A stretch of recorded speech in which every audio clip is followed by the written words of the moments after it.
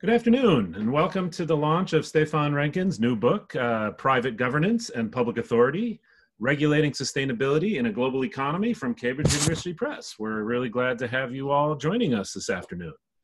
I'm Matt Hoffman, professor in the Department of Political Science here at the University of Toronto, Scarborough, and co-director of the Environmental Governance Lab at the Munk School of Global Affairs and Public Policy. We've got a great event for you planned this afternoon, and we're glad to see, so to speak, see so many colleagues and friends joining us today. This is great. First, though, I'd like to begin, as we so often and appropriately do, with a land acknowledgement.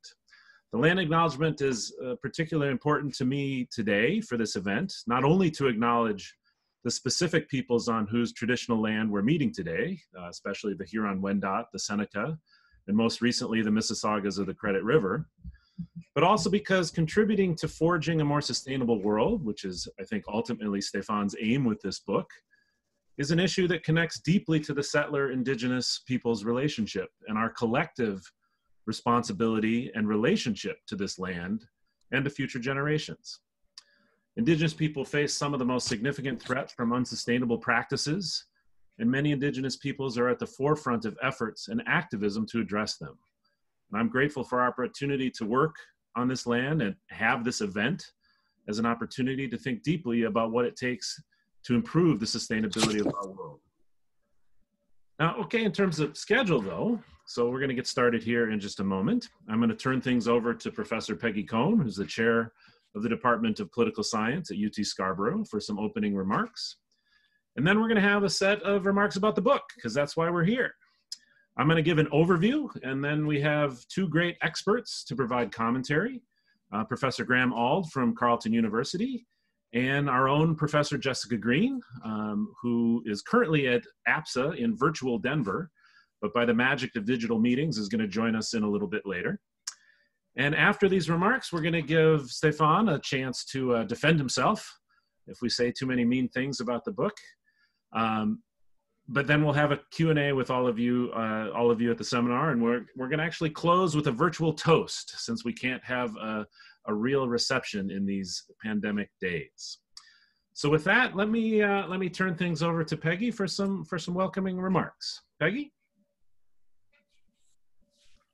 Thanks. Thank you very much, Matt, for organizing this event. And I would also like to thank the Munk School and especially the Environmental Governance Lab, as well as everybody for attending this event. I'm really honored to be part of it because I think the publication of a scholarly book, and especially of a first book, is a huge accomplishment. It's a long process, and it starts when a scholar is passionate about something, how governance works, how it could be better. So you need curiosity. But then you have to read everything that's been written about the topic. So you need to have a strong work ethic. And then you have to design a study to test your intuitions and to test received knowledge. So you need to have analytic skills. And then after that, the hard part starts. Now, this might not have happened to Stefan, but often you come to realize after all of this research that you may not yet fully understand the problem, that there's still limits to your knowledge, and that the question turns out to be harder than you imagined. And so you need to develop new skills or to seek new perspectives in order to fully understand it. So you need to have courage and perseverance. But if you have all those things that I just described, and Stefan clearly does, then you can produce a truly outstanding book like Private Governance and Public Authority. So most of you who are gathered here today already know Stefan Renckens. So I'll just take a second to introduce him. He is an assistant professor in the political science department at UTSC. He holds a PhD from Yale. His research examines the development and impact of transnational private governance and global production processes. His work deepens our understanding of the interactions between public policy and transnational corporations.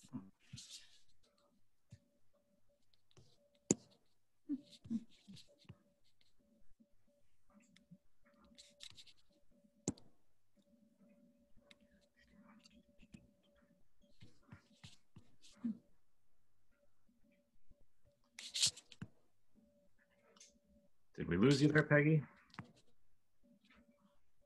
Oh, I'm sorry. I thought that because the video turned off that I had been entirely cut off of this. Nope. I'm sorry. Okay. Still live. So to return to my introduction, my Zoom skills are still in progress here. Stefan Renckens studies environmental and natural resources policy and governance, including renewable energy, climate change, fisheries, forestry, electronic waste, agriculture, and sustainable fair trade.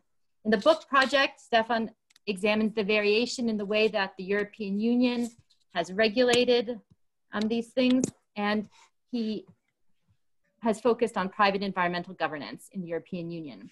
According to Virginia Hoffler, and I quote, "This book demonstrates why Stefan Renckens has quickly become one of the most significant scholars in the arena of global governance."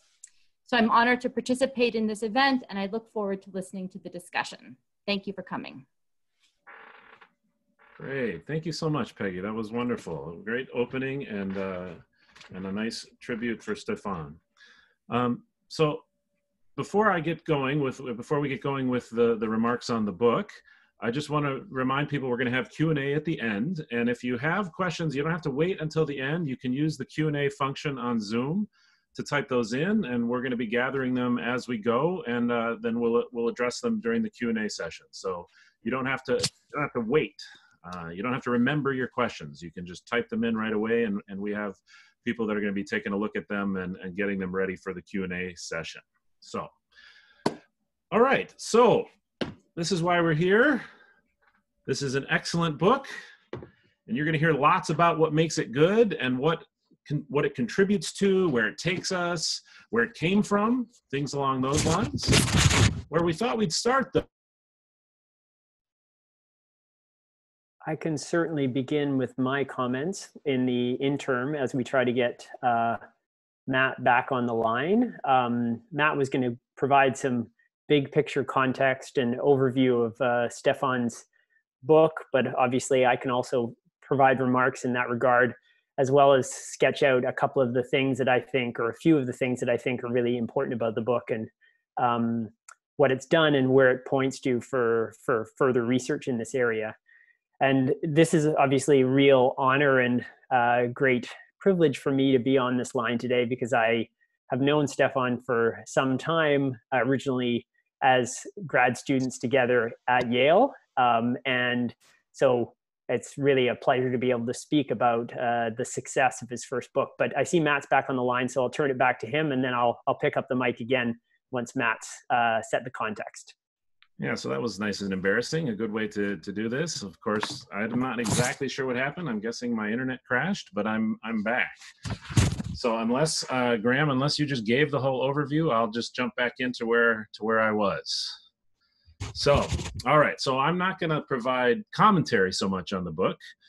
That's Graham and Jessica's job, but I do want to give everyone a sense of what the book says and what the book does, and hopefully this will help generate some conversation and give some context to what Jessica and Graham are going to say.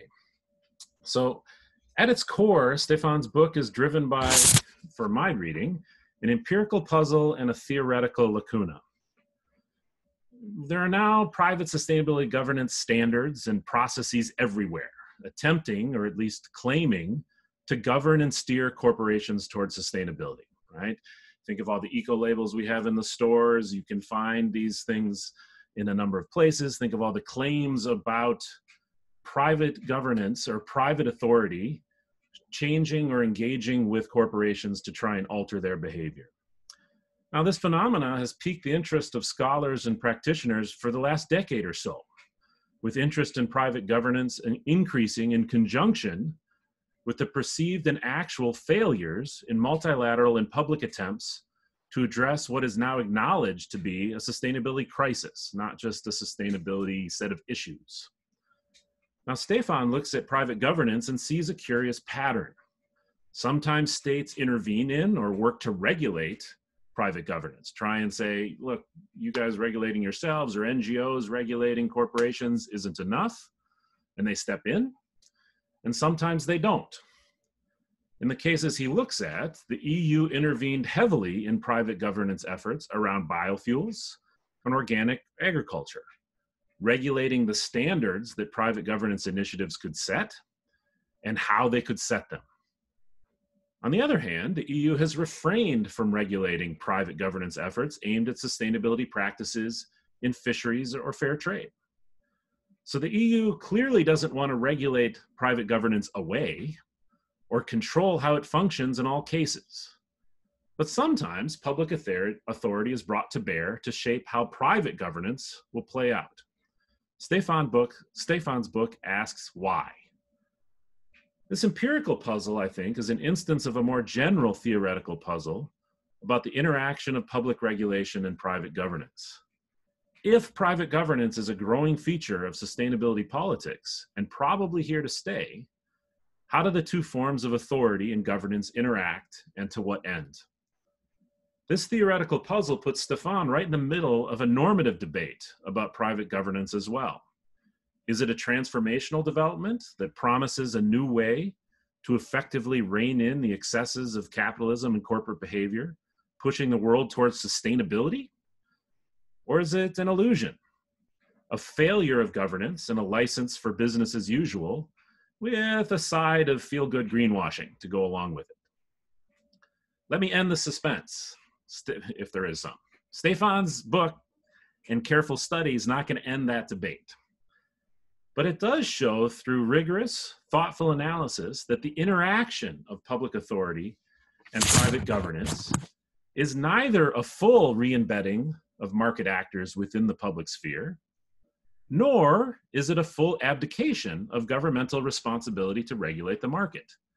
It's somewhere in between.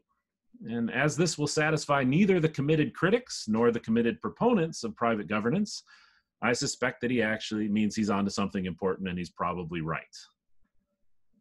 What he argues and shows through compelling comparative case analysis is that the EU will intervene in private governance under certain conditions. And this can make private governance better, but not always. First, public authority will be brought to bear to help domestic producers take full advantage of private governance or to avoid the costs of private governance. Second, public authority will be brought to bear to level the playing field and help resolve the uncertainties and costs associated with the existence of and competition between multiple private governance schemes in a sector. Now, I'm going to leave the implications and contributions of this argument, this explanation for why there's different public responses to private governance, to Graham and Jessica, and to Stefan himself.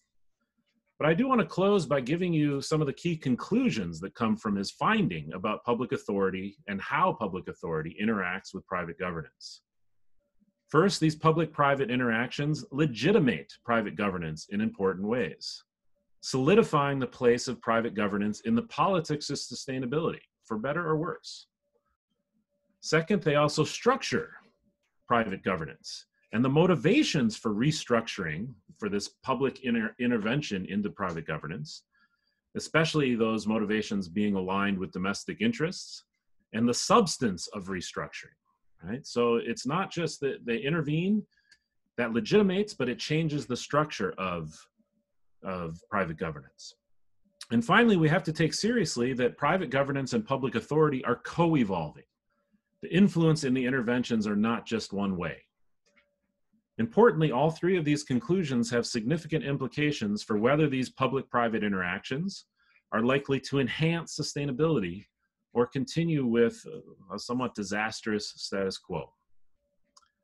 Now, this overview that I just gave doesn't do full justice to the nuanced argumentation and rich empirical material in Stefan's book, but I hope it gives you some context again for the commentary that you're about to hear from Graham and Jessica.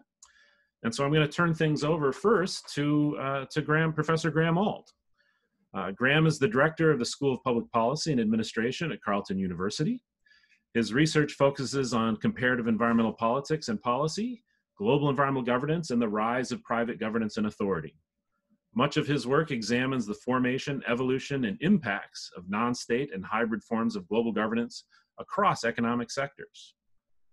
He's the author of an excellent book on private authority, Constructing Private Governance, The Rise and Evolution of Forest, Coffee, and Fisheries, as well as numerous articles on the subjects that I just went over.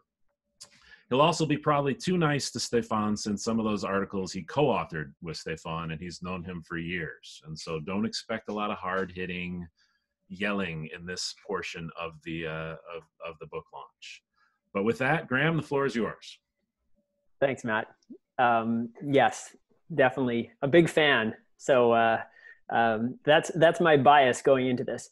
I'd also say that I think that in this research agenda to expand the time horizon slightly reaches back several decades.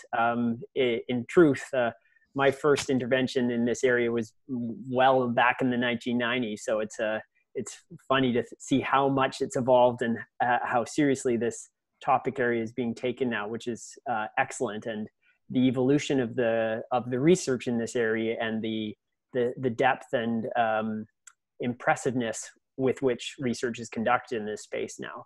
What I'm going to do is I'm just going to highlight a few key things that I think the book does really well. I'll just outline them now and then just go into a bit of depth on each of them. First, I think the really important contribution the book makes is to get us to think more seriously about unpacking what public interventions look like in private regulatory spaces. The second is understanding the conditions that lead to those interventions, as Matt outlined the argument specifically. Taking seriously really this interaction between public and private and the various features of that and what that means for the implications and the consequences of private authority. I think the fourth point is Stefan's book really helps us understand private governance not just as an institution, a rule-setting body, a regulator, but also as a political actor that seeks to influence the state to control and influence the state's behavior vis-a-vis the private governance space. And then finally, the final chapter in the book is just excellent in mapping out an agenda for further understanding public interventions, not only in the EU, but also at other levels within the state, domestic, subnational, and international. And I'll speak to those points just briefly at the end.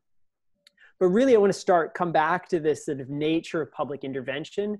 There's been a lot of work that sort of scratched the surface of how to understand public interventions in this space.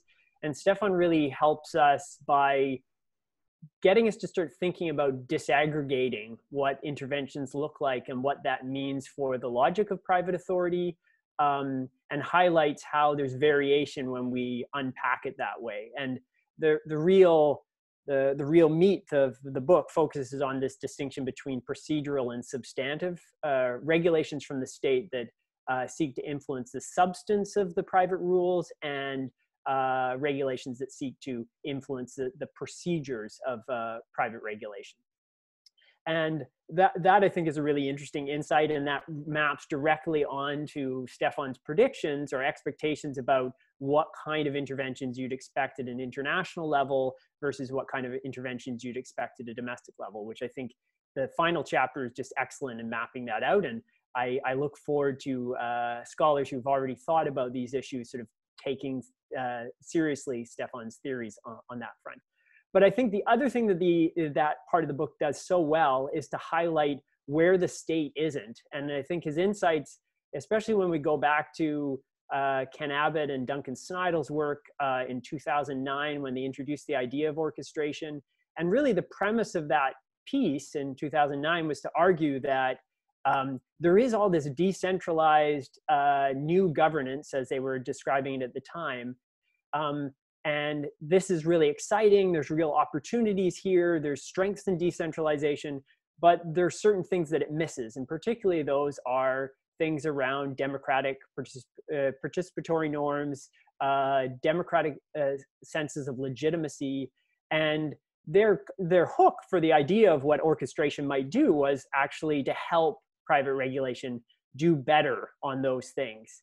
And Stefan's book shows us that that's exactly not what the EU has done on these issues. They haven't intervened on things like the diversity of stakeholder representation, participatory governance in the model, other than providing some guidelines at a general level at the EU level.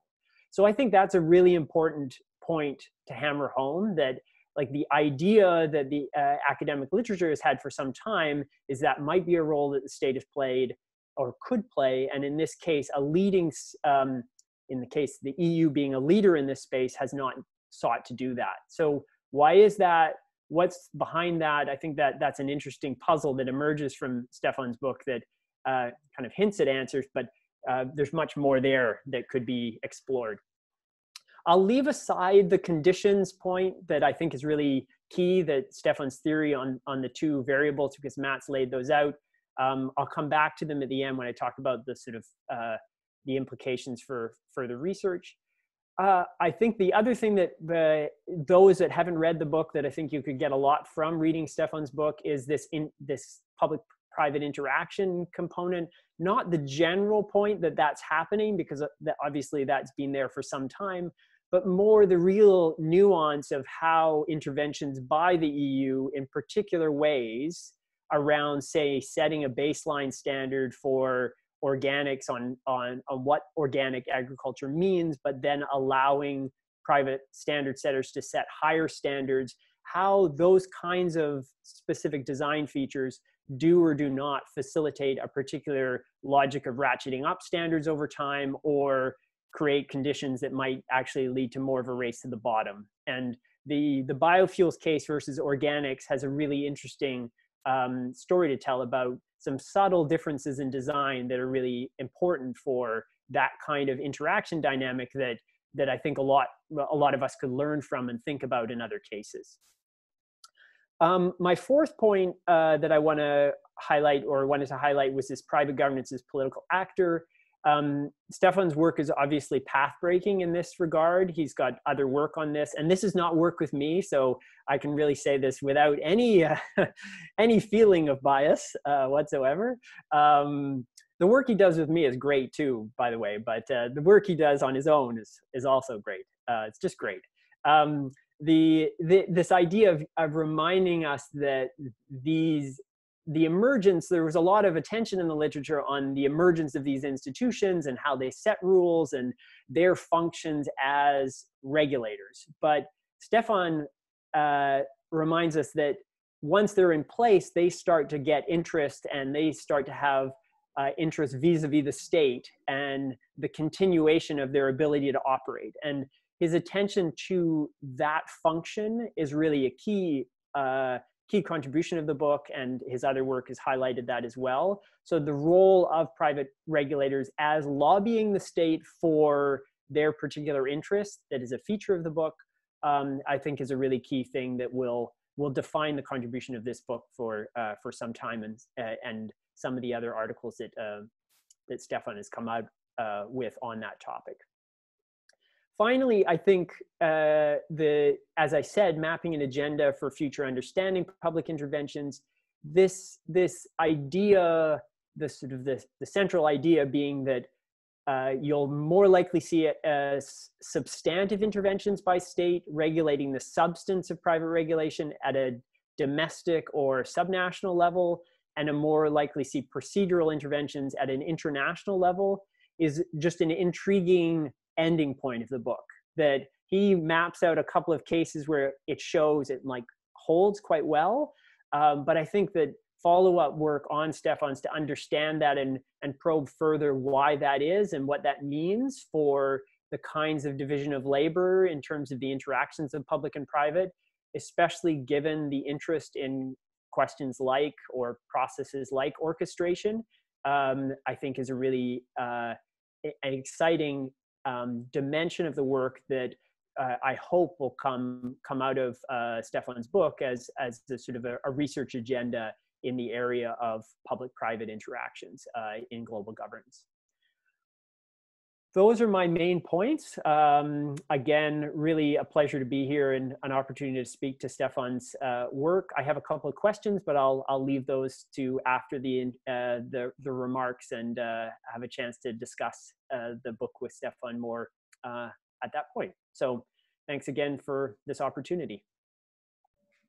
Great, thanks so much, Graham. And Jessica hasn't been able to join us yet. I actually know that she was on an APSA panel, and I happened to notice on Twitter before we all logged on to here that her APSA panel got Zoom bombed, and so it's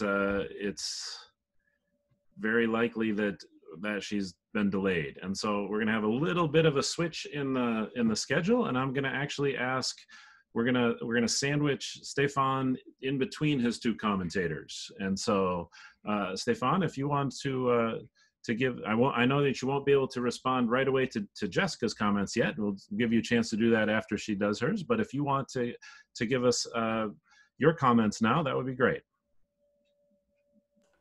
Okay, great. Thank you very much, Matt. And first of all, I want to thank everybody who is joining us today during the launch of my book. I'm very excited that this event is taking place. The book came out on April 2nd, right at the start of the almost global lockdown, which was a really weird time to celebrate a book being published. So I want to thank you all for being here, even though our lives have changed so much since this book was published in April. So I'm very happy to be here. I want to thank Matt and Peggy for their introductory remarks. I want to thank the Environmental Governance Lab for organizing this event, and Graham, of course, for his great comments. And hopefully Jessica is able to join us, because I'm sure that she'll have some very insightful comments as well.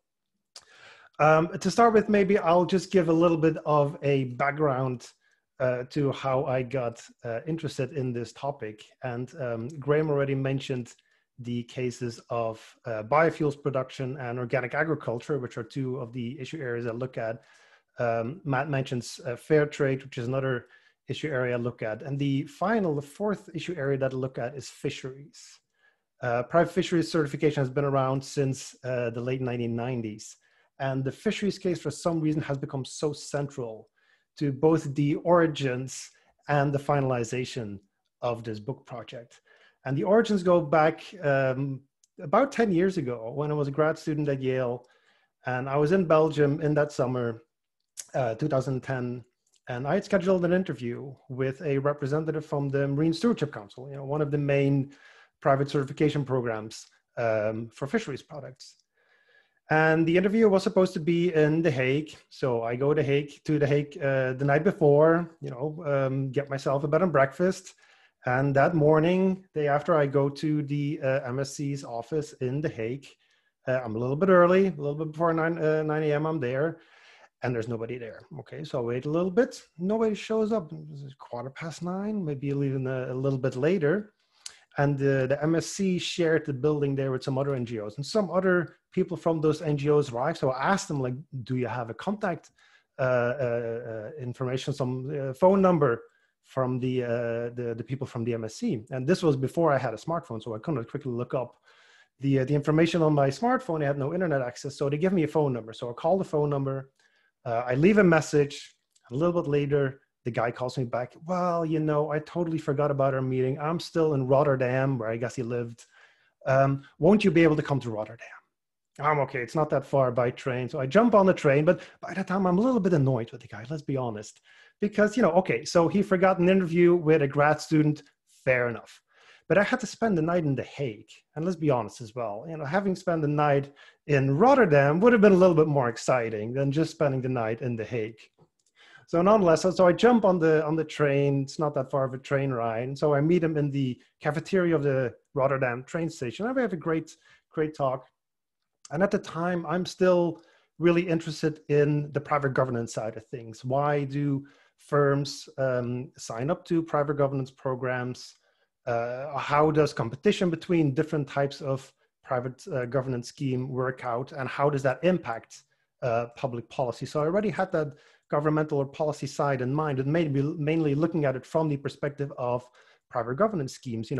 If they set rules and standards around a certain issue area, does that prevent governmental rules from emerging? That was the initial story or question that I had in mind.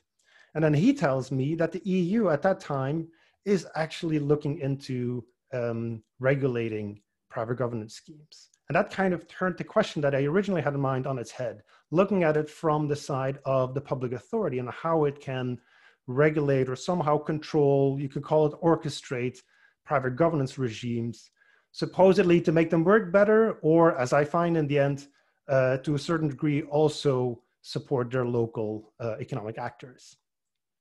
And so that's a little bit of the origins of the story. So the MSC person really gave me a good starting point. And I remember being on the train back to Belgium from Rotterdam, jotting down all my thoughts because I was so excited. I had found my empirical puzzle. I already knew about the organics case. Now I had the MSC case. I was like, I have a puzzle. I just need to find some cases where the EU did not intervene, and I have a perfect research design. And I was very excited about that because as a grad student, we're taught to look for empirical puzzles. And then and there, this person from the MSC handed it to me. So I was very, very happy with that. Now, the fisheries case has also been somewhat of a torture case for me because, as I mentioned, private governance emerged in the 1990s. The EU starts a debate on what to do with this proliferation of claims in the fisheries sector in the late 1990s already. Early 2000, 2005, the EU officially starts an official debate with a consultation, et cetera, on how should we deal with these private governance schemes on fisheries. In 2008, 2009, the European Commission develops a formal legislative proposal to set procedural standards in this case, not necessarily define how sustainability in the fisheries sector should be defined because the EU was already doing that in its own common fisheries policy, but more about the procedural issues of private governance schemes. Nothing happens in the end. The EU starts a reform process of the common fisheries policy, which concludes in 2013.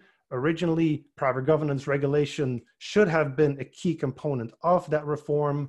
Again, they postponed the decision. Nothing happened. So I finished my PhD and the dissertation in 2014 without anything happening.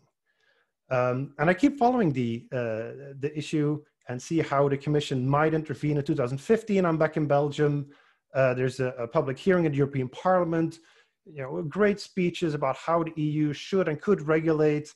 The EU issues a feasibility report, an official response by the Commission to that report, and again, nothing happens. And I was kind of waiting to finalize the book because I wanted the EU decision on fisheries in the book. And in the end, nothing happened at all. And even up to today, I just checked it yesterday, the same information that was on the website 2 years ago is still there, saying there was a 2016 report, the European Commission responded, and now it's up to the European Parliament and the Council of Ministers to do something with the report of the Commission. And as far as that website is concerned, at least nothing happened in the meantime. So that case has been haunting me from the very origins of the book project up to today, when still nothing is happening. And it shows two things. One thing, it shows that when you're dealing with policymaking, it can go very slow. So don't necessarily wait if you want to do research on this and write a book, especially. Don't wait until the final decision is made, because that final decision might never come. Two, I think for graduate students, it's really interesting because those early interviews really helped me in finding my empirical puzzle, finding a way to structure the different cases that I already knew about, trying to find new cases that fit a certain research design that I had in mind. And so those early interviews, even if you're still very unsure about what your concrete research topic will be, can be very helpful. So as a graduate student, I think it really doesn't hurt to go into the field, talk to people that are dealing with these issues very early on, because they actually have great knowledge of all these topics and might definitely be able to help you in getting your research started. So that's a little bit on the origins of the book, and particularly the fisheries case that has been very interesting to follow, but very troubling to a certain degree as well. Matt, I'm not sure if Jessica's already arrived. Yeah, Jessica is here, but we need to move her from the attendees list to the panelist list. And so this might take a technical minute to do. What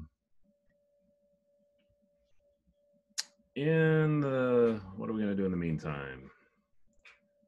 I'm here, can you hear me? Hey, there we go. Turning on my audio, so we're good? Yep. Hi, everyone. Sorry for the delay. I was at APSA on my computer, and now I'm here. Thank you, Matt, for inviting me. It's a real pleasure and honor to be able to engage with my colleague and friend Stefan, and to give a careful read to his excellent new book. So Stefan has written a well-conceived and well-researched monograph on a subject that has occupied a lot of my own research, which is private authority. And Graham and I have both published books on this. And so it's a real pleasure to read the book, Stefan's book, to see how the sort of research agenda has progressed over time. I'm going to focus my comments on 3 parts of the book. Matt, I'm not exactly sure what you said, so if I'm really repeating, just cut me off. First, I'll talk a little bit about the theory, and then I want to talk briefly about the cases of fisheries and fair trade. So I think Stefan's book asks really interesting questions about liberal environmentalism, the idea that markets and environmental protection are eminently compatible, and also the subject of an excellent book by one of our other colleagues at U of T, Stephen Bernstein. And in particular, he examines the phenomenon of private authority and when governments, i.e. public authority, will intervene to guide or regulate that private authority. And he distinguishes between 2 forms of public intervention. Governments can adopt standards or they can adopt procedural regulations. And I really like this splitting of the dependent variable. It's something that I do in my own work. So I think that's really great and instructive way to add sort of more nuance and thought about the phenomenon of private authority.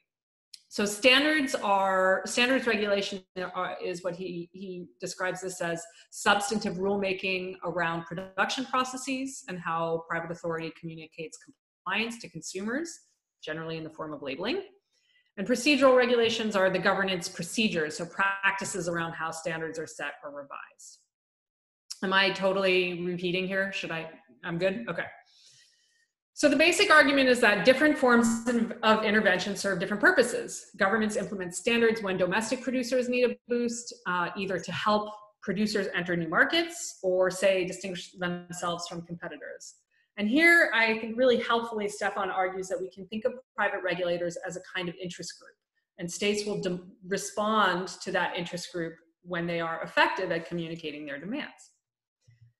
So governments implement procedural regulations when there's a lot of fragmentation of private authority. And so basically the proliferation of schemes makes it hard for consumers to distinguish among them. And as a result, they don't know what's high quality and what isn't.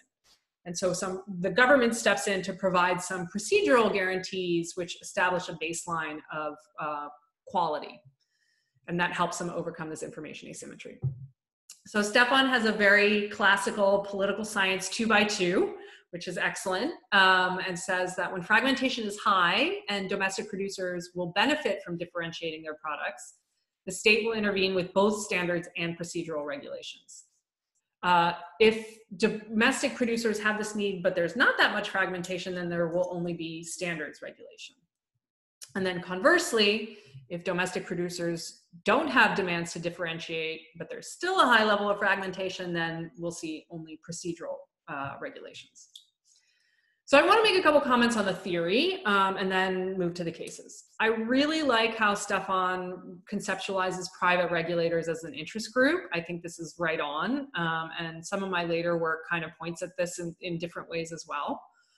He differentiates how they're not a traditional interest group, but in general, I think the characterization is more, they are more an interest group than not. The first generation of private authority, I think Stefan mentioned, I'm guessing earlier in his comments, focused largely on their ability to fill regulatory gaps. And so the standard account of the emergence of forestry labeling is that it came into effect after the failure of the 1992 Treaty on Forests at Rio. And this narrative has since been refined, and I think the book does a nice job of really unpacking the material interests of the producers as well as some of the organizational sociology of the regulatory organizations.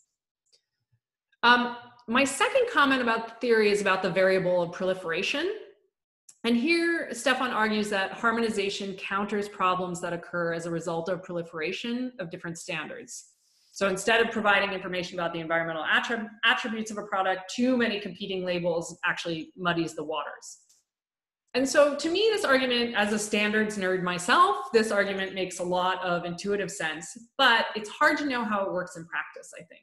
So I think a lot of the interesting politics that Stefan describes in the rich qualitative work is finding the sweet spot between adequate proliferation of private regulations that promote product differentiation and avoiding too much fragmentation, which creates this information asymmetry. And who decides where that sweet spot is? So for example, in the case of organic agriculture, the EU intervened with procedural standards to address the problem of fragmentation. But as Stefan points out, IFOAM, the International Federation of Organic Agricultural Movements, already had basic standards in place. So it's not clear why the EU would decide that procedural regulations were needed. So if you read the account, it seems that the drive for harmonization comes less from a recognized need for reducing information asymmetry and more from the prospect that IFOAM could essentially have all of its rules codified into EU law through the 1991 regulation, European regulation. So that's an interest group argument, right? And so for me, I wanted to know more about the tipping point that when the tipping point is reached, that creates a demand for harmonization. And if that's something that's always decided by public authority rather than driven by private authority, which is kind of what I read in this case. Okay, I think in addition, the discussions about why governments care about fragmentation kind of mixes up two different logics, both of which I think are important. There's a very nice description of second order information asymmetries, increased transaction costs, which essentially reduces the value of the label. But to me, this doesn't seem to be a problem for governments. It seems to be a problem for the private regulators themselves. What is a problem for governments, though, is the problem of market access. And maybe this came through more in the other two cases, but market access and the trade distortions that you point out. So essentially, some producers are excluded de facto because they conform to some private regulations, but not the right ones, right? Not the ones that allow them access. To me, this seems like a separate causal mechanism than the information asymmetry problem, because, and it has a different agent, right? So two different problems, two different mechanisms with two different agents. The other issue with the trade distortions logic, if I understand it correctly, is that it is essentially the converse of the benefits of product differentiation. So in other words, let me see if this comes out right. In your theory, procedural interventions address two issues: helping producers differentiate their products and helping producers harmonize them to make them sufficiently similar to gain market access. So these kind of hold, the same thing holds kind of two different spaces, and I found that a little bit confusing. One last point on fragmentation. Are undesirable levels of fragmentation, this is another version of the sweet spot question, are they only evidenced by intervention? So how do you know when there, can you know ex ante if there's too much fragmentation? Okay, so let me move on to the cases. I'm not keeping track of time, so you'll tell me. I'm going to talk about one intervention case and one non-intervention case, organics and fisheries. So the basic organics story is as follows, I think, a very simplified version. I'm sorry to do violence to your narrative, Stefan. There's an increased demand for organic food in Europe, particularly in France, Germany, and the UK and Italy. This demand gives rise to a proliferation of standards because lots of producers want to reap the financial benefits of this new demand. And eventually the EU intervenes to create new procedural standards. But there are a couple of interesting twists in this story. First, there's the IFOAM procedural standard, which I mentioned earlier. But these aren't enough to solve the fragmentation problem. Second, there is this new coalition of interests in organic agriculture, which doesn't include, you point out, the traditional organic lobby. And for you, this seems to be sort of a key part of the story, that you don't have this like obnoxious traditional ag lobby involved. And I wanted to know more about why that happened. Why didn't traditional agriculture see themselves as see this as an opportunity for them to extend their regulatory reach? So The EU intervention takes this form of the 1990 regulation, which sets rules about verification and allows for delegation to private auditors, something also very near and dear to my heart. It allows for individual private logos alongside the EEC designation to address this asymmetry problem. So essentially, public authority, if I understand this correctly, public authority is the backstop, right? And it's the label of last resort under conditions of fragmentation, which to me raises the question of how important are the private labels if they're simply the secondary labels, right? If they all bear the EEC label, what is the value added of the private authority, which again lends credence to your conceptualization of private authority as an interest group, right? The second interesting twist is the pushback from private regulators who are not happy with the amendments to the 1991 directive, which they see as too constraining. So again, it seems that the politics evolves around this elusive sweet spot where they want to, whoops, that was my cat, where they want to harmonize, but not too much, right? And that this sweet spot changes as the market matures. Okay, so on to fisheries. Fisheries is the non-intervention, right? Which seemed to be quite flustering to you because there's no neat package for the end of the chapter. And the short version of this complicated story is lots of private regulations of fisheries, demand for harmonization, but no public intervention yet. So the first point here, again, goes back to this question of the utility of private regulations, because as you and Graham know much better than I do, most private regulations on fisheries are based on the 2005 FAO Technical Guidelines for Responsible Fisheries, right? It's a public set of standards. So to me, then, it seems that by and large, private authority in fisheries already has a procedural standard, right? So I wanted to know why this is considered to be inadequate, or why it wasn't simply just, reiterated in this consideration of harmonization. Second, it's clear that a key consideration in the evolution of this non-intervention is the ongoing debate about the reform of the EU Common Fisheries Policy, which Stefan discusses at the end of the chapter.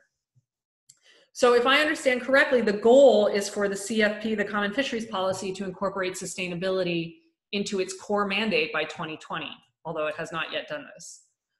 So if that's the case, then an eco label would be somewhat redundant, right? Because presumably there would at least be a baseline of sustainability that's just which signals being in compliance with EU law. So this point serves as a useful segue for my final comments and the bigger picture about Stefan's book. So I think Stefan's book is a really, it asks a clearly delineated question, interesting question about the interaction between public and private authority. But lurking in the background of this question, and I've definitely cherry-picked from a lot of material in the book, but I think a serious question that's lurking in the background of the whole book is this bigger issue of what is the utility of private regulation if it requires regulation by the state? So how many layers of regulation do we really need? And I don't pose this as a critique of the book, but rather to show that I think it has a really interesting, I think the book has really much broader implications. And if you think about where this research agenda is headed, I think this is an obvious question that the work raises. And so to conclude, to just play devil's advocate to answer that question, if the goal is to provide public goods, why do we need private actors to do this? One might make arguments on the grounds of efficiency, and indeed I've done the same thing. But if regulators require public oversight, then how much efficiency is actually gained, right? So you might gain efficiency in terms of expertise, right? But then you also have this oversight. I think this comes up in the biofuels chapter, where, let me back up and say, it raises another question, which is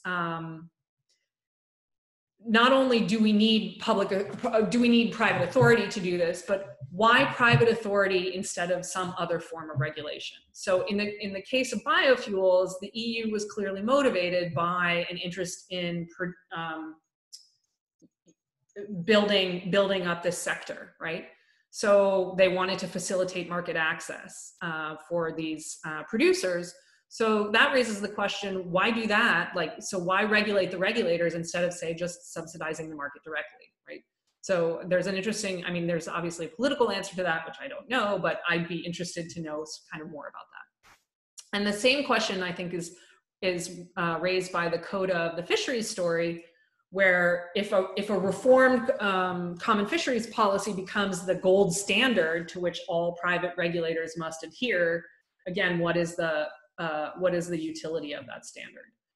So to conclude, I'll just say, I think, you know, it's pretty obvious with everything that's going on in the world today, not least of which is going on in California and Oregon, that we're at a turning point for a lot of environmental problems, notably climate change, but certainly many others.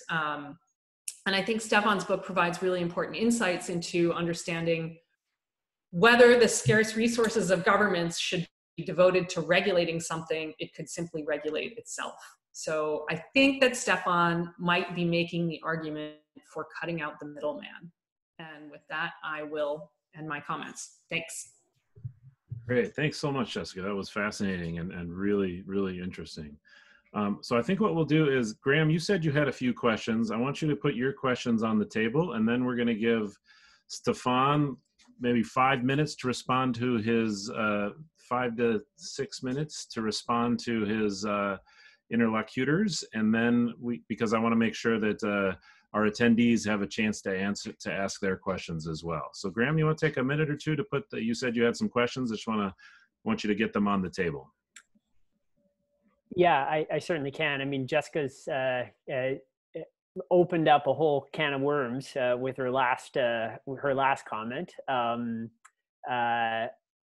which maybe should be a central focus of the commentary or the questions or the discussion. I think that my sense is that, or my question that I was keen for Stefan to elaborate on or answer was that the EU seems to be a place where there's a lot more, there have been a lot more experiments with intervention than in other jurisdictions. And that leads to some potential insights into what other governments might learn from that, the sort of somewhat to Jessica's point of what is the role of regulating a regulator of another sort? Are there other ways to do this? So I'd just be curious whether Stefan has reflections on that, lessons that might inform government regulators.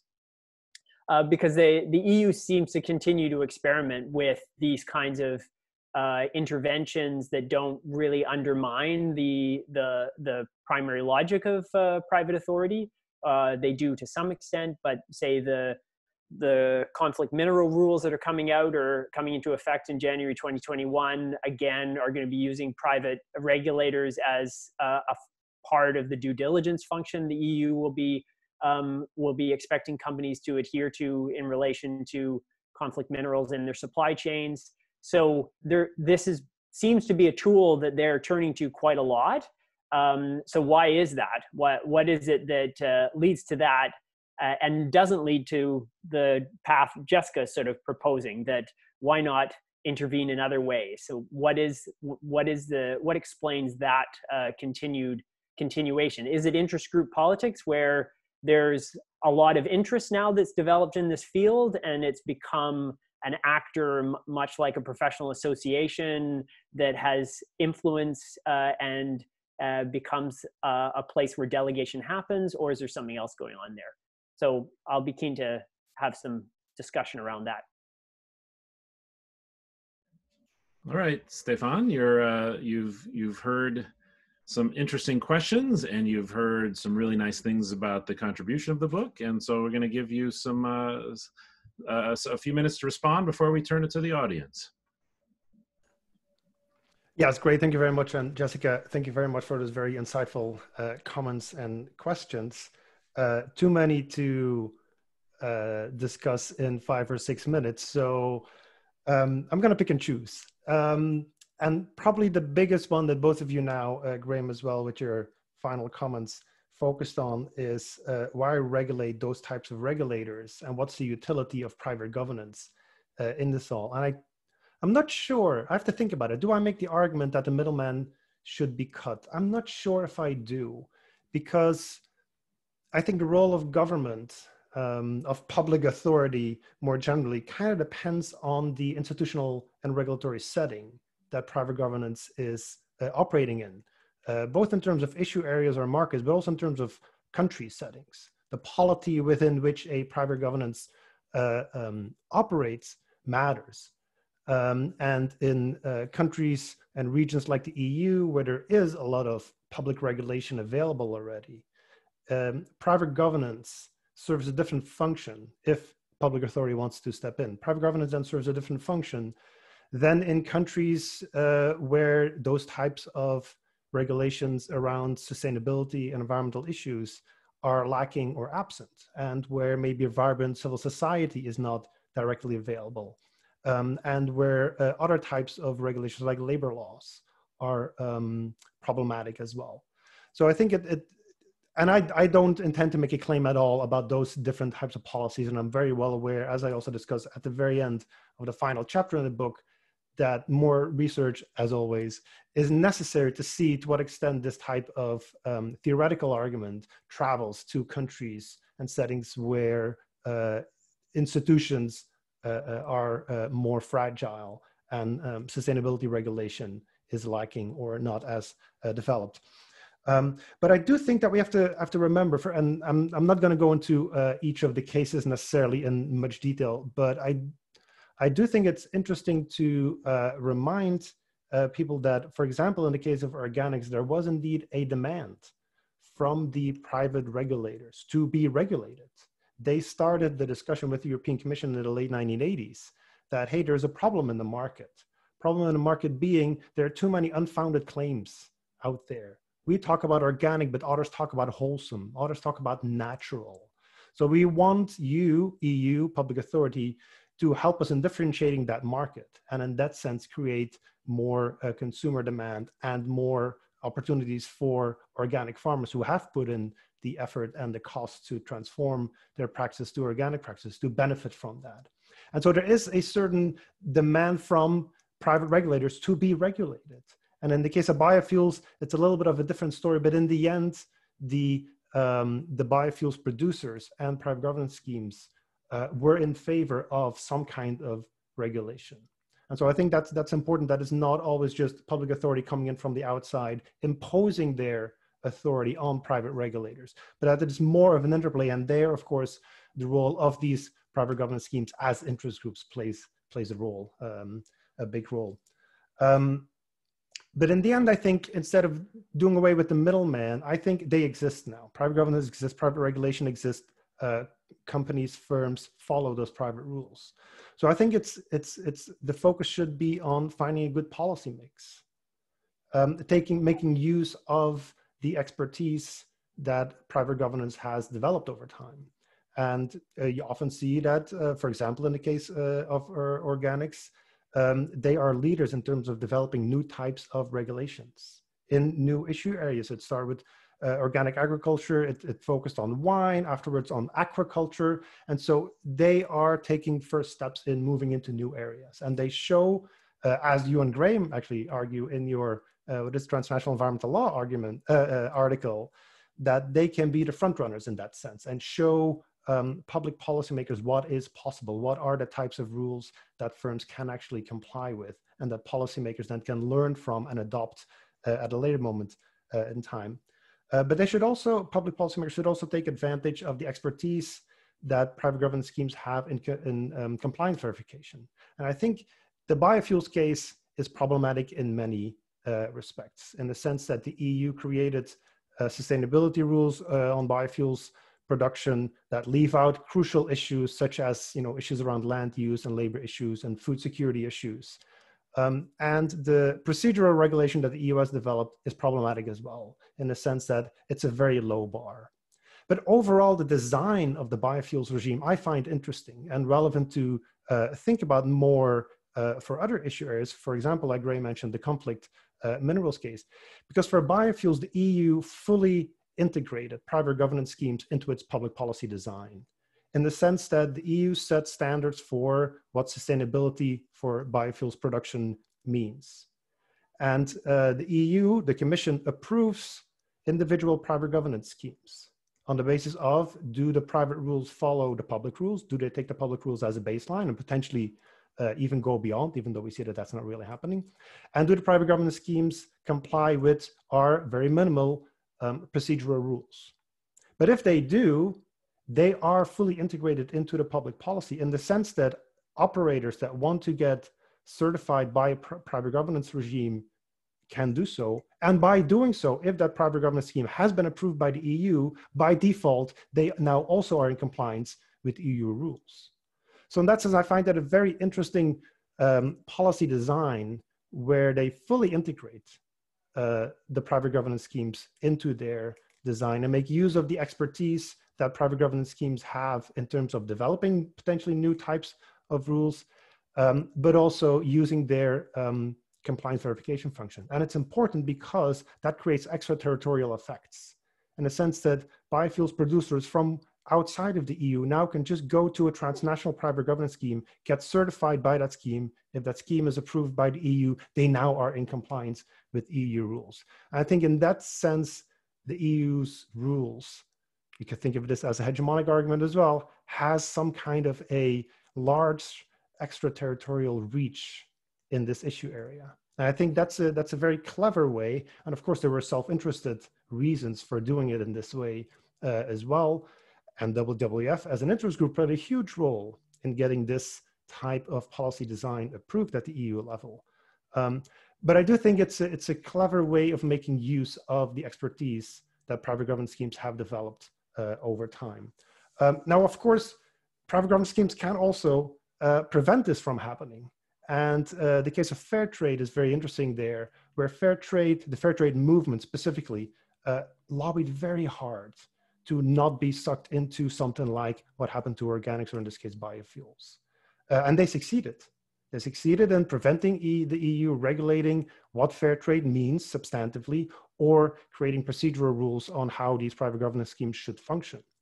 Nonetheless, fair trade succeeded in preventing that type of EU regulation. But in another issue area, public procurement, they have nicely integrated themselves into the policy design in the sense that the EU public procurement rules now allow that in a public tender, authorities mention specific labels and specific private governance programs like fair trade by name to be useful when looking at environmental or social issues in public tenders for public procurement.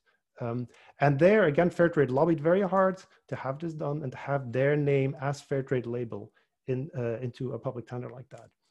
And so regulation is not only imposed, but it's also demanded to a certain degree under very specific conditions by those private regulators. And I think that's an interesting dynamic that we have to be aware of as well. I'm not sure if I need to go into any of the other very specific comments that Jessica gave. Maybe some of those issues will come up in the Q&A and I can refer back to them then as well. That's great. Okay, so thank you, Stefan. That's excellent. And we do have some questions from the audience. And I have a question, but I think I'll put it to all three panelists at the very end. So first, are there cases where both public and private authorities agree to greater regulation together? Or do you find there's usually one party that makes demands on the other?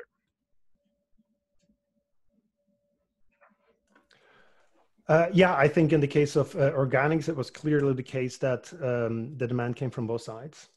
And that's the origin story that is being told about why the EU started regulating organics, organic agriculture in the early 1990s. That story starts somewhere mid-1980s where somebody from the organics movement met somebody from the European Commission and they started talking about, hey, wouldn't it be great if you could regulate this? And from the side of the private regulators, the argument was, like I mentioned, there are very different types of claims in the market that we want to clarify. Plus, this will likely lead to more money for organic farmers. If the EU officially defines what organic agriculture means, that also implies that there might be money that then will flow from the European budget to organic farmers. And that was very interesting for the organic movement to get their specific approach to agriculture more accepted. Great. Second question. I was wondering if you can speak to the role of science in standard setting, and if we can say anything about the level of rigor across public versus private standards. Private actors may be incentivized to leapfrog rigor for sake of signaling sustainability, but they also may face greater legitimacy challenge. Public actors may want more rigor, but limited by technical capacity and bureaucratic sluggishness. What are your thoughts on science and standards? That's a good question. It's not an issue that I looked at directly, but it does come up in some of the issue areas. And again, I looked at those 4 issue areas. I know those best, so I'm not sure if those necessarily generalize to all issue areas. But to a certain degree, the European Commission has been deferential to what private governance or what private standard setters have been doing, thinking that whatever they're doing is already science-based. In the case of organic agriculture, they dealt with IFOAM, which they found a very credible organization. And they thought they represent organic farmers from very different countries in the European context and internationally as well. So we find them credible in that sense. In the biofuels case, science was actually a reason why the standards that the EU in the end adopted were relatively strict from a comparative point of view. If you look at the time, what type of biofuel sustainability standards had been adopted in other countries. But at the same time, an issue like indirect land use change was a very hotly debated issue at the time. And the science was not clear on that. And that prevented the EU from regulating that issue and integrating indirect land use change in their sustainability standards. So I think science, and especially for the European Commission, that is a very important baseline. But if there is uncertainty on the science, they will also not regulate. So they have, the European Commission is a big bureaucracy, so they have the capacity to deal with all the different scientific, looking at what the scientific consensus is and trying to integrate that into their standards. Doesn't mean that they always can do or that they always will use science as a baseline. For example, the EU introduced a 10% target for renewable energy, which was not based on science at all, but purely because somebody in the European Commission thought that 10% renewable energy sounded good. And there's research that backs up that claim. So science is important, but it's not the beginning and end of all. Great. And so now we have a question from someone who's staying up very late in Copenhagen, Stefano Ponte. Thanks for joining us, Stefano. He says, great book, Stefan. Congratulations. I have a question about area focus. 3 of the schemes you looked at, fisheries, biofuels, and organics, have relatively weak social and labor content and focus mainly on environmental issues. What implications does this have for your argument or for your analytic framework, if any?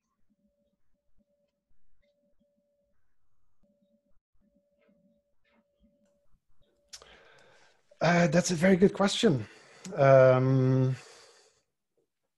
Does that change my argument drastically? Well, probably the social issues are potentially very different, I think. They don't feature very prominently, as you mentioned, in any of these areas, nor in the way that the EU afterwards tried to regulate, like in the biofuels case, labor issues are kind of completely overlooked and not integrated at all. In the fisheries case as well, what the EU was trying to do there was mainly focusing on environmental issues. That led the French fisheries and the French government to develop their own eco-label in fisheries, where the argument was, we don't only want to look at environmental issues, but we want to look at all the 3 pillars of sustainability. And so that label and that program developed by the French government integrates economic and social issues much more than the environmental issues that the European Union was only going to focus on. So empirically, I know a little bit about how social issues are mainly neglected in those issue areas. I would have to think a little bit more and do some more research on labor regimes focusing on these issues to see to what extent the theoretical framework would travel. I wouldn't want to make any big claims about that for now. Great. Do we have another question here from Janina Grabs?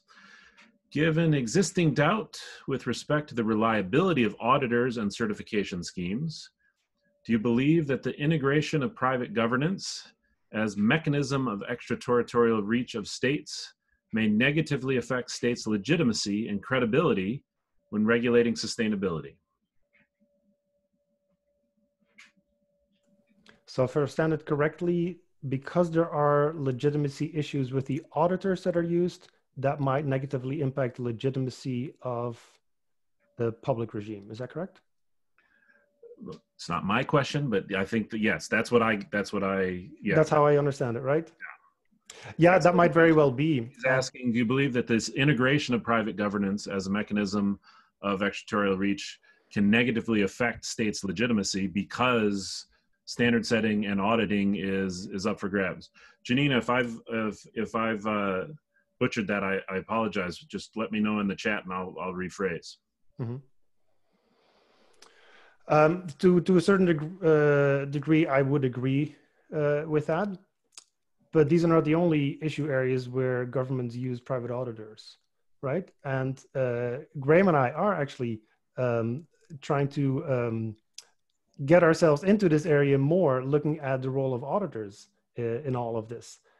And auditors are widely used, not just in the environmental area, but way beyond. Is that on technical standard setting, on social issues as well?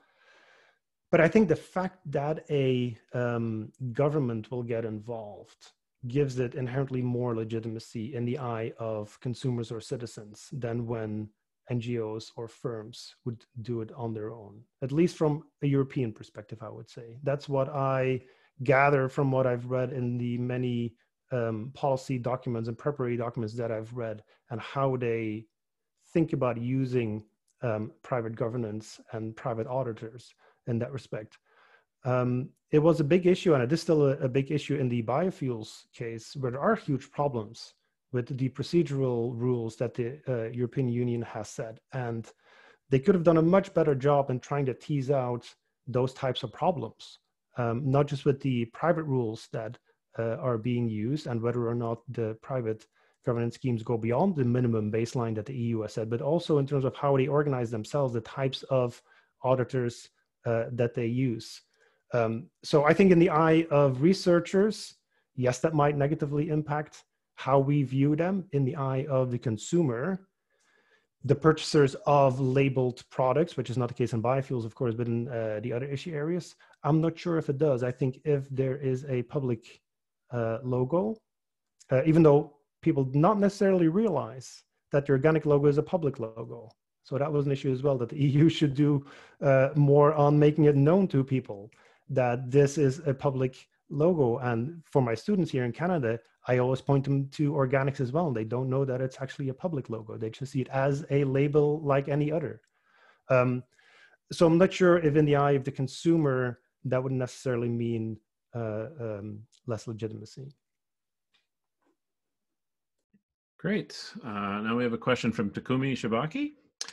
How does the growing number of vegans/vegetarians in Europe affect the rulemaking, especially in the areas of fisheries and organic agriculture?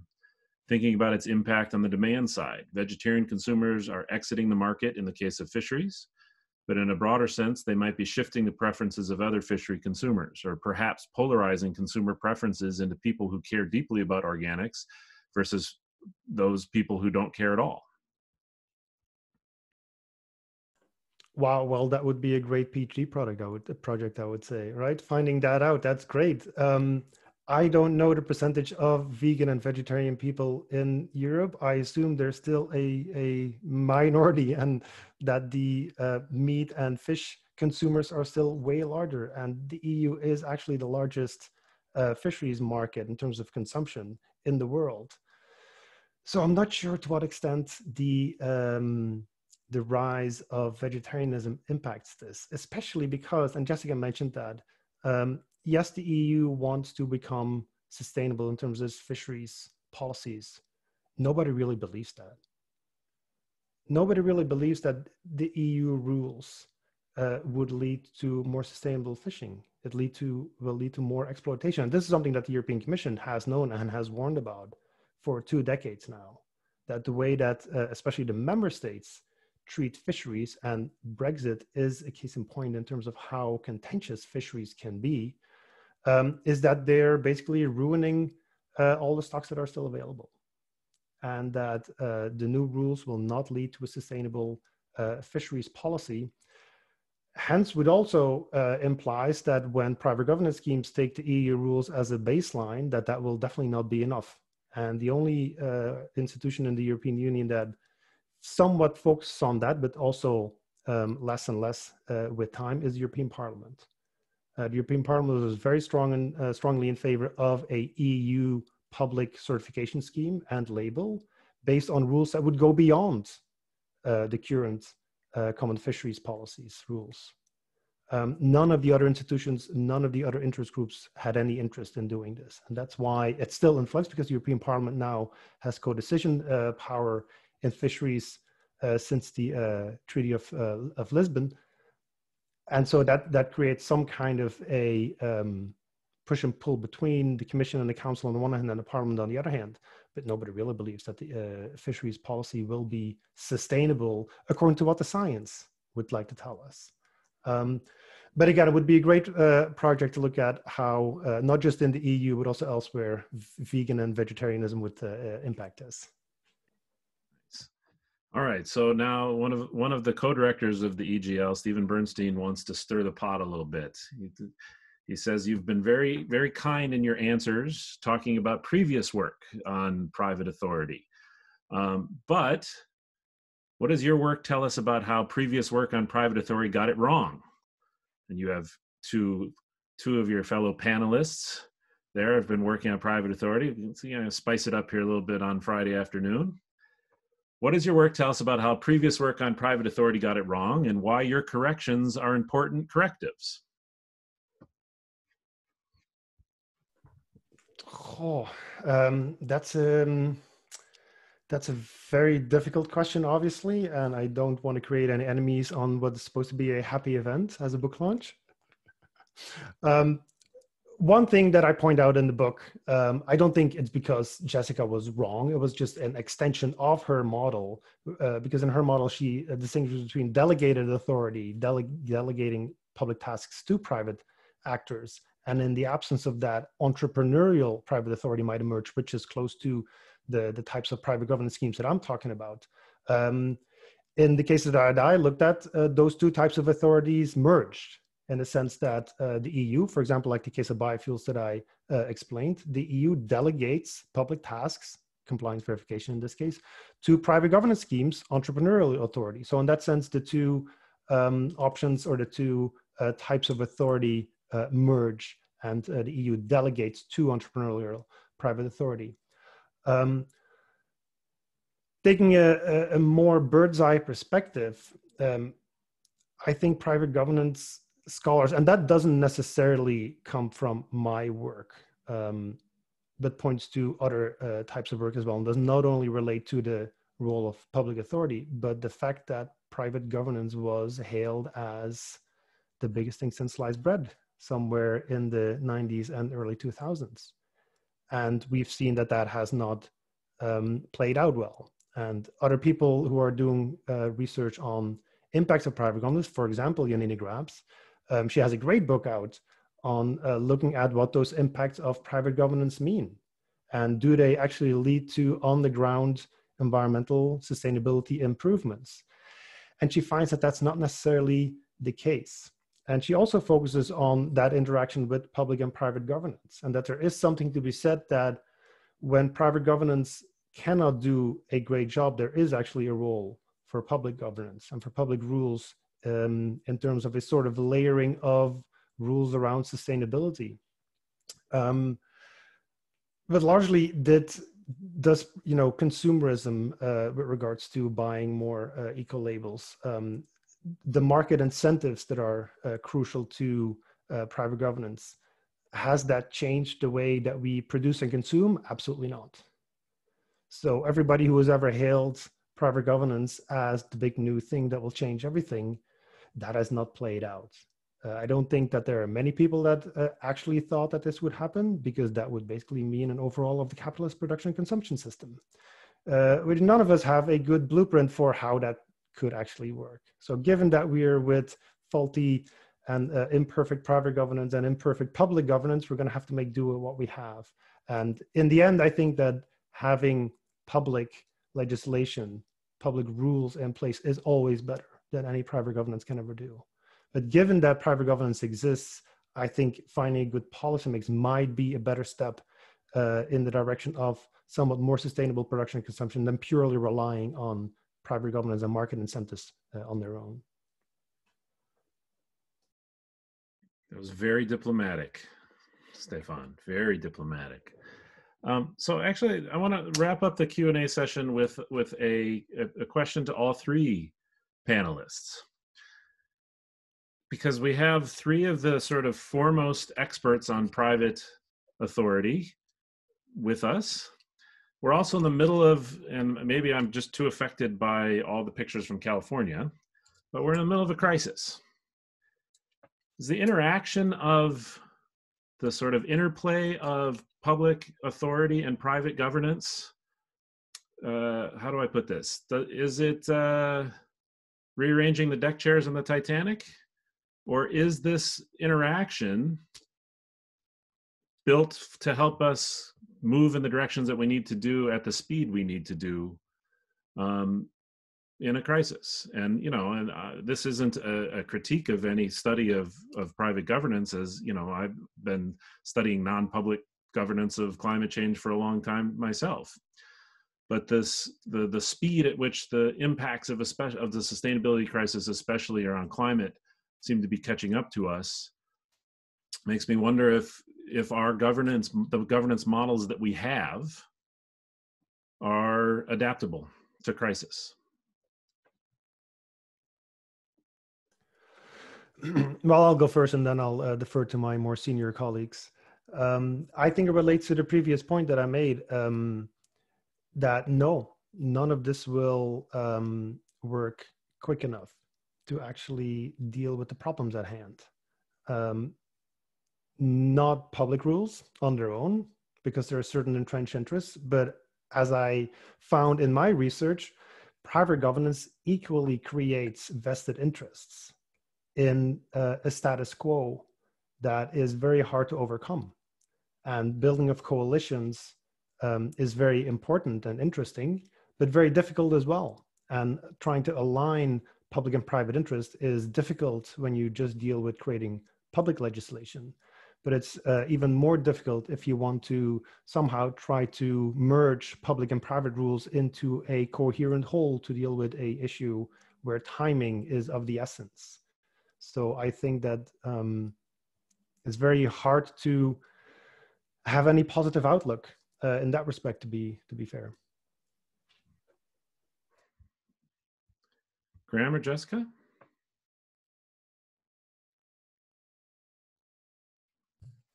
I mean, I can go, or you can go. Doesn't matter. Okay. Are we rearranging the deck chairs? Well, in many ways, we're doing that, not just in in terms of private authority. I think so. For me,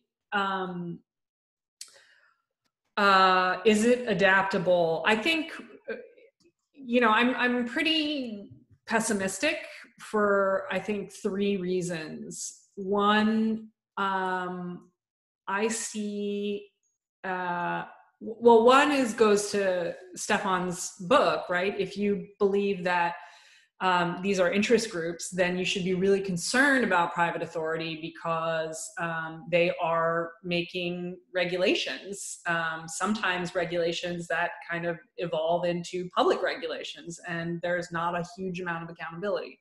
So that's one concern. Second, it functions, as Stefan said, on this model of sort of sustainable consumption, which I think we all know is not a real thing in at least in wealthy, high emitting, highly consuming countries.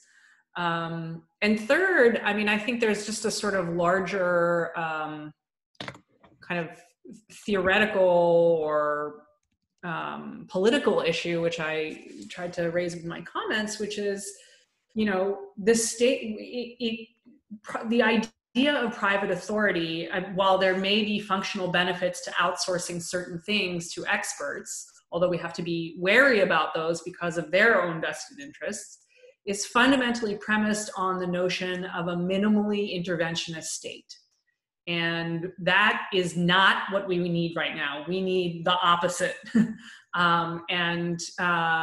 know, so the response, I think what I really, you know, latched onto in this, in thinking about when the public intervenes, is one of the sort of hallmarks of neoliberalism is complexity, right? So we have this increasingly complex set of systems, and in this case, you know, so this very dense web of institutions, and now we have this like layers upon layers of regulation, when sometimes, you know, the answer doesn't need to be that complicated. It's actually really simple. I mean, politically it may be complicated, but to create, to deal with that political,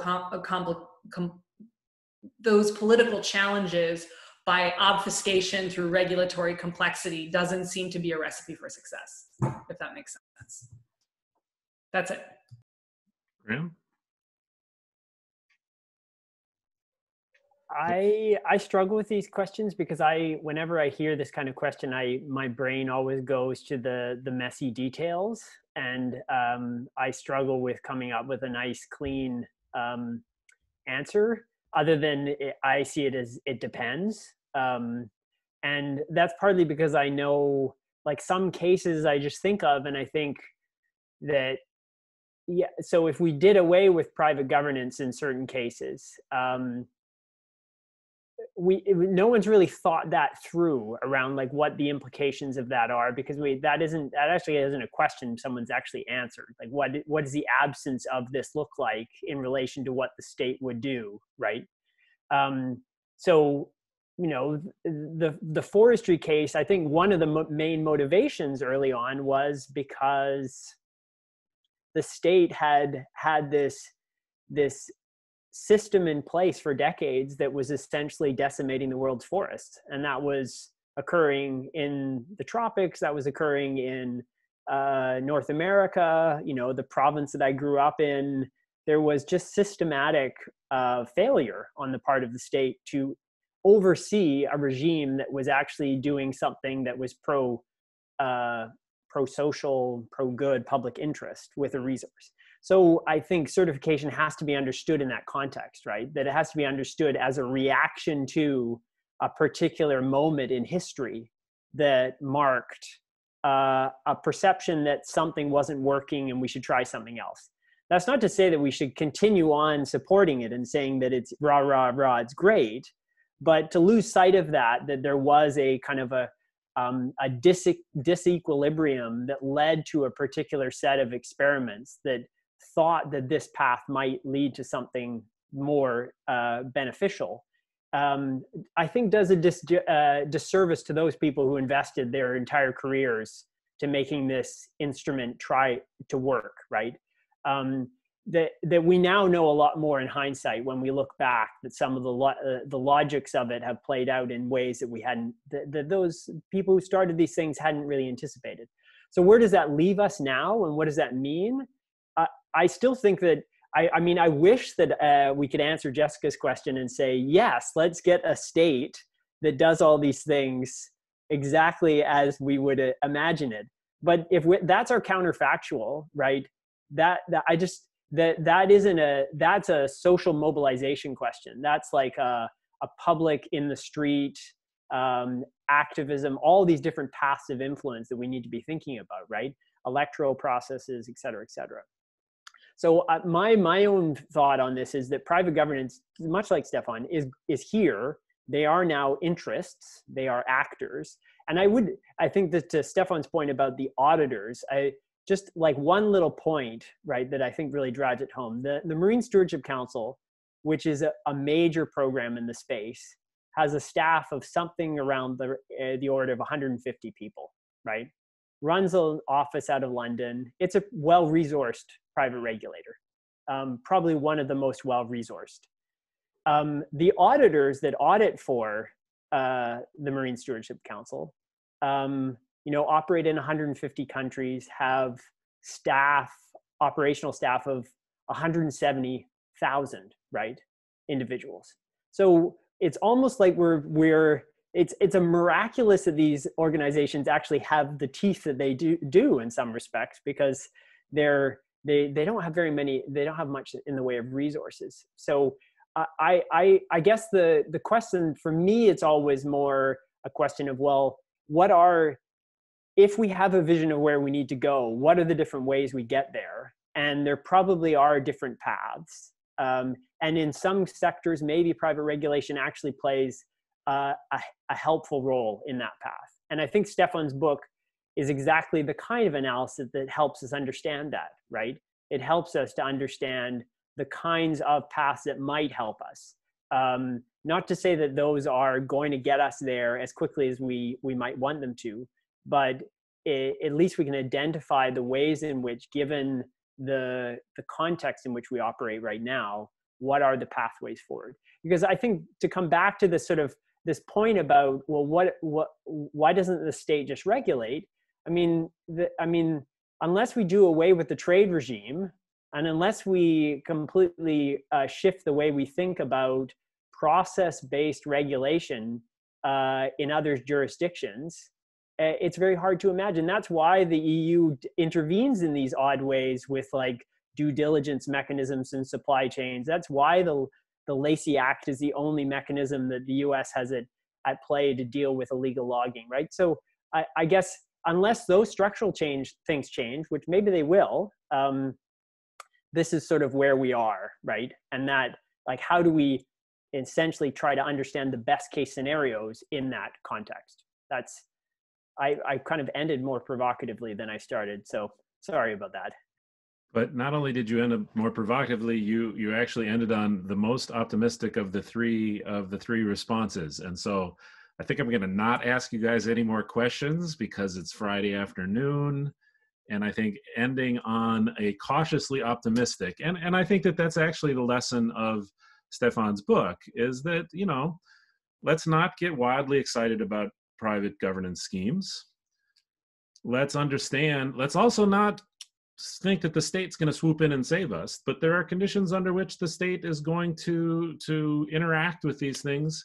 There's going to be false starts, there's going to be pathways that don't go in the right direction, but there's at least an understanding how these things interact. We can start to tease out the kind of pathways that Graham was talking about there, and hopefully do so relatively quickly.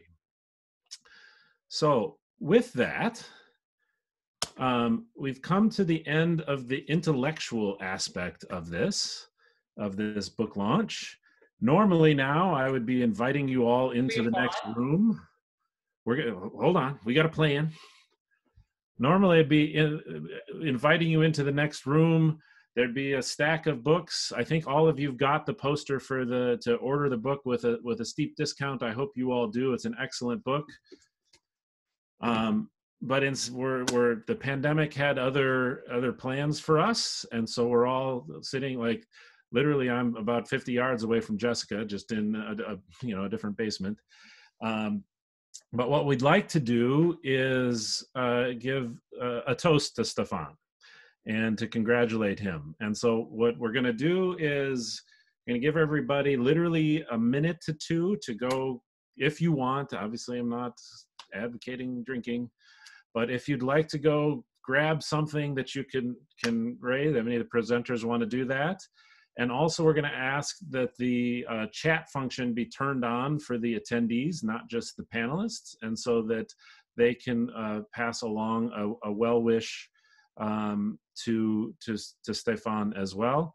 So I will be back in in 30 seconds. And I just got the note that the chat function is now available for all attendees. If you want to pass along a note of congratulations to Stefan, I'll be back in 30 seconds with a toast.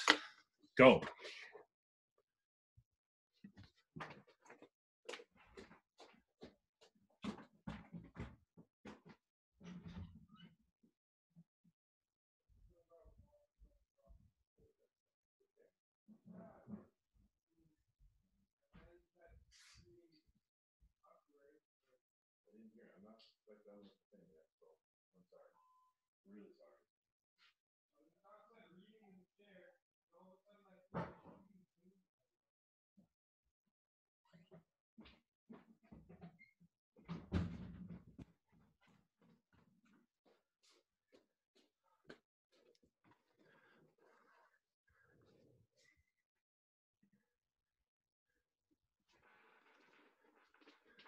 We should probably wait till Stefan comes back for the toast. This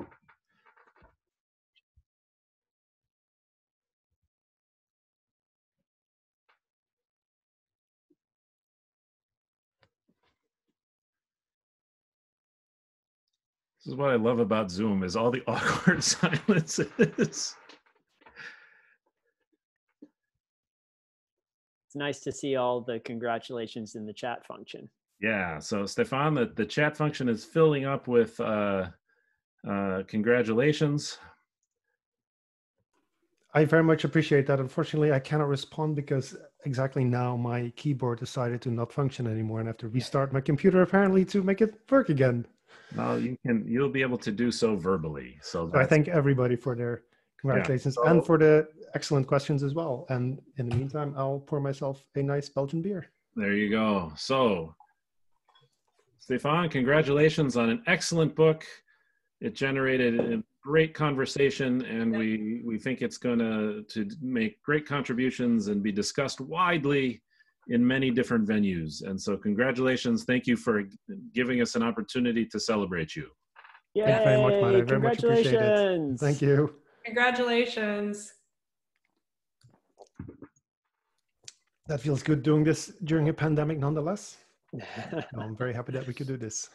Yeah, and thanks to Matt for organizing, and to Daria, this went seamlessly. Yeah, you missed. We had to make it at the beginning, but so.